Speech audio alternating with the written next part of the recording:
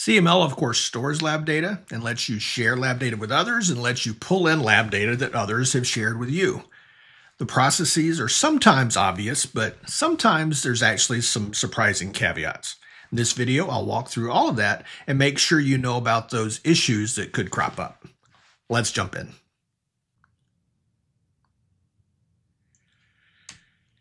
In this video, it's really three parts with a topic and a demo, topic, demo, topic, demo. To start, we'll talk about storing files, particularly device configurations, for labs that remain forever within your instance of CML. Then in the middle, we'll talk about importing a file that someone else has posted on their website, and there's a lab exercise like at my searchskills.com site, and you want to import that and use that file as a starting point for a lab exercise. And then at the last part, we'll talk about taking a lab that's in your instance of CML and extracting that as one file that you can share with the world to help them do some lab exercise. It's that third part where most of the surprises sit. All right, in this CML series that I've been working on, you can find those in my lab tools and lab exercise playlist at YouTube. Here's a list of some of the titles if you want to check those out. All right, let's jump in and talk about how CML stores data and how we can manipulate that. Let's just talk a bit about how CML stores things. So say you've got a Windows system and that's where you installed CML. So when you did that, you created this CML controller virtual machine and you gave it a disk. It's that disk that's used by the CML controller where your lab data is stored. So you could happily use CML for a long time. So you open up a web browser, you connect to the user interface of this controller, you create labs, you change them, you change device configurations, you learn for CCNA, and you do that for months and months and months, and all the lab data is stored on the disk of the CML controller VM. In fact, if that web browser is on a second computer over here, say it's also Windows, none of the lab data is stored on that computer's Windows disk or the CML controller's host Windows systems disk. It's in the disk created for use by the CML controller. But we can think about everything to do with one CML lab as being something that could be packaged up and shared. In fact, CML lets us do that. So think about it this way. There are things in CML about the lab that are inherent to the Cisco operating system, iOS, and there are things that are specific to CML. Things specific to CML are things like the topology. Where on the canvas did I put this router? Is it on the upper left, on the far right? Exactly what are the coordinates on this map? What interfaces are used, what cables are used. You can even add documentation and other things into the experience that just aren't part of the command line interface of network devices. Then, of course, there are the device configs, good old running config and startup config that we're used to as networkers that are part of a lab. So you've got 4 devices, they've each got a running and startup config. So we want to have the ability to package that up and share it out of our system with others, and then pull in the equivalent. Say somebody's created a lab, you want to be able to pull that in and use it yourself. And that's where we're headed. But before we get there, we want to talk about how CML treats these two halves of what we consider one lab, because it treats them differently. Everything that's not part of the command line interface, like the topology and the interfaces and any notes you add to the user interface of a CML lab, it's automatically saved. There's no save button. There's not even an autosave every so many minutes. It's just saved. You change it, it's changed. All right. Whereas the device configs follow iOS rules. That is, if you get into config mode and you change the config and then stop the node, it's lost. All right. Just like it would be if you powered off a router or switch after changing the config but not saving it. So for our first demo, I'm going to walk you through what happens with those two parts so you can see it really happen.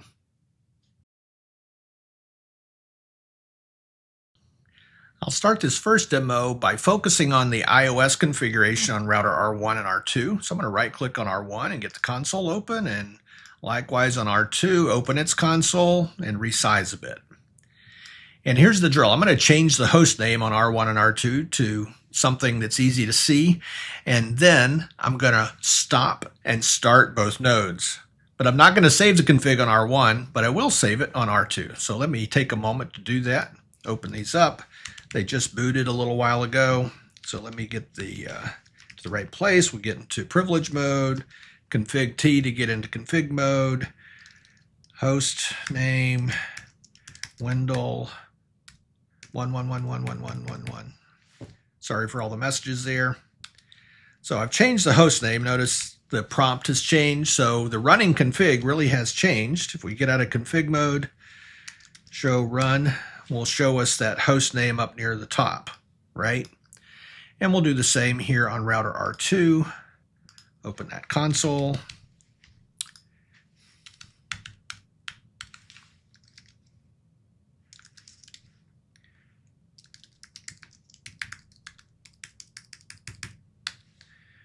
So we've changed the host name here on router R2 to Wendell 22222, etc. But copy, run, start. And now we've saved that. So our startup config also has that hostname command. So following iOS rules, if we were to power off and back on these devices, the R1 new config will be lost, the R2 new config will not. So let's do that CML style with a stop and then a start here on router R1. By the way, notice I click right now and the top option is stop on R2. I click again, the top option is start because it's currently stopped. So now they're both starting up again. So here on R1, it's finished booting up or close to it. Notice the command prompt is back to that prior default. If we get into privilege mode and do a show run, we'll see the hostname command reverted back to what it was before. Whereas on router R2, notice the prompt is the new hostname and a show running config in privilege mode shows us that it remembered. All right, so that should be pretty straightforward if you know how those kind of things work in iOS. But then that config that's specific to CML, things like where things are up here in the canvas, right? We move this switch here and move this router around and we go look at the dashboard. Well, this preview was already changed topology. If we open up the canvas again and we change the name of the lab and change it to a bunch of ones, well, that's saved for us. We could add lab description in some weird language there. So that's saved, and there's no autosave. It's just automatically saved. It's inherent in the system that that's saved. So that's the two pieces that you keep in mind thinking about how CML operates. Now we're back to our CML user interface. We're using labs. Here's a lab that you'll see on your dashboard. We can think of it as one CML lab. We see the device configs when we're in the command line interface. But then we find out about some lab online that's free that you can download. All right, so now let's talk about how to do that. So you've got your CML user interface, but you've got another tab open on your browser that's looking at that lab. Say it's at my blog site or others, but you see some lab content and the lab says something like, hey, download the CML file. So that's where you can download a YAML file that content creator had extracted from their copy of CML. And it's one file that holds the entire lab, both the CML specific parts and the device config parts. So your job here at this web page is just to click and the file downloads and it's stored on the disk of whatever computer you're using that web browser from. Now, it's not in the CML controller yet, and that's where it needs to be for you to use it. So the next step then is from the CML user interface to click an option called import. So that word import is from the perspective of the controller, telling the controller to import the file. And after you click import, it'll ask, well, what file do you want to import? And you drag and drop or identify the file name, and that will let CML import the file.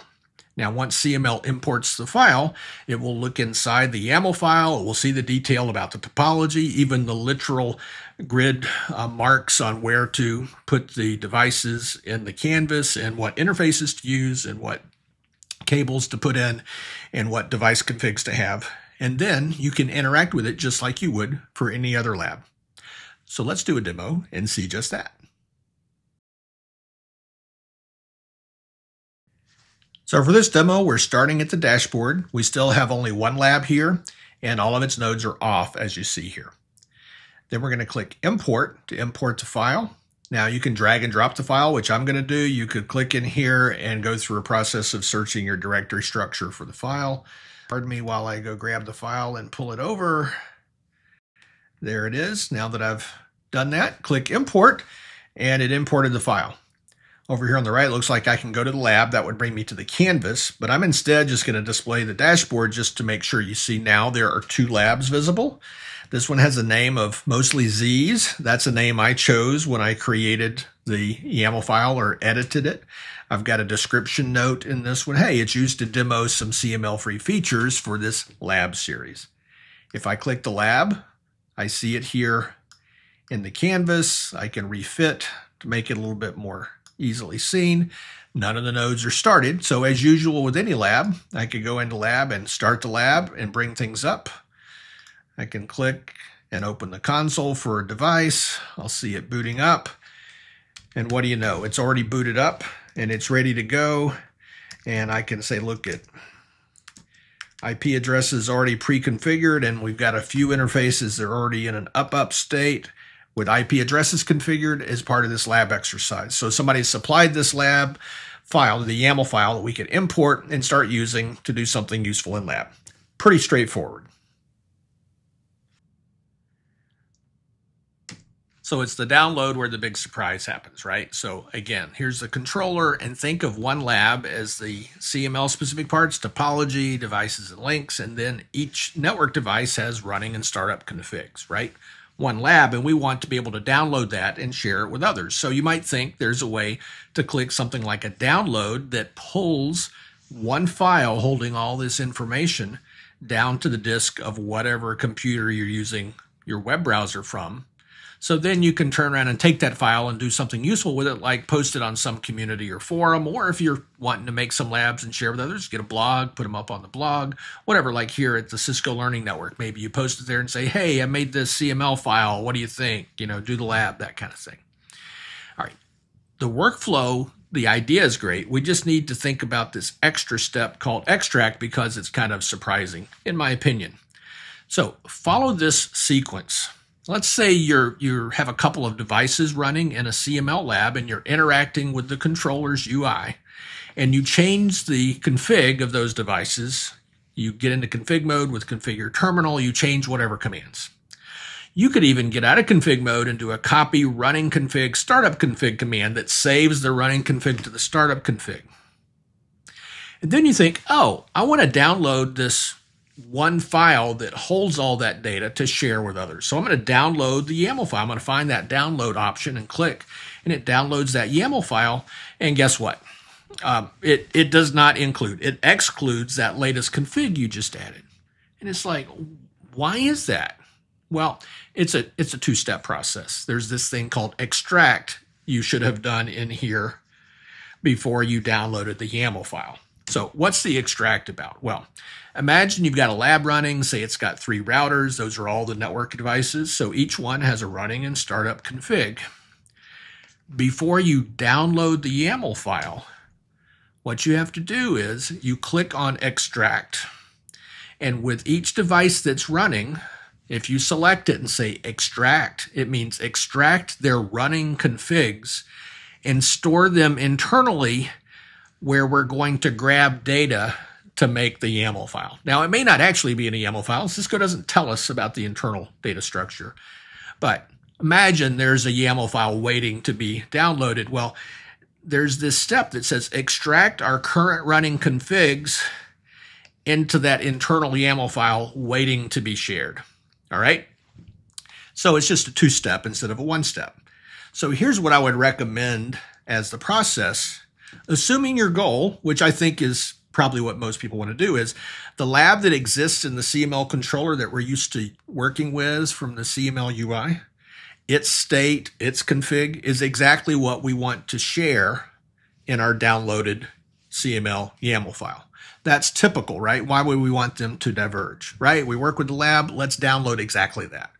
So here's what you do. For that extract process to work, the devices have to be up and running. So make sure all your Cisco devices in lab are started. and then save all your device configs from the command line interface with a copy run start. That way we know that we're good on the CML controller side for when we stop the nodes and restart them. We won't lose any config. And then we do this extract function for all the network devices to extract their running configs to the internal CML YAML file, and then we download the file. Whew! Seems like a lot, right? But it's not that bad. Let's do it in demo. So for this last and trickiest part of the demo, we've got the same dashboard, but now we've got a third lab added, Network Upskill Demo Lab 2. It's got the same topology, and I've already started it with 4 nodes, but I'm going to focus on router R1 up here. In fact, I'm going to start out by just selecting it so it highlights, and notice the widget area that comes up over here on the right, and there's a config tab. So let's take a moment and look at this. It's got what looks like the hostname command and a few details here about shutting down 4 interfaces, and that's all that's there. So what is this thing? This is the controller's current view of the device config. All right, so keep that in mind as we walk along here. So here's router R1, and if we open up the console and take a look at that, it's already started. It's got that default host name because of the configuration over there. And I'm going to add some configuration here.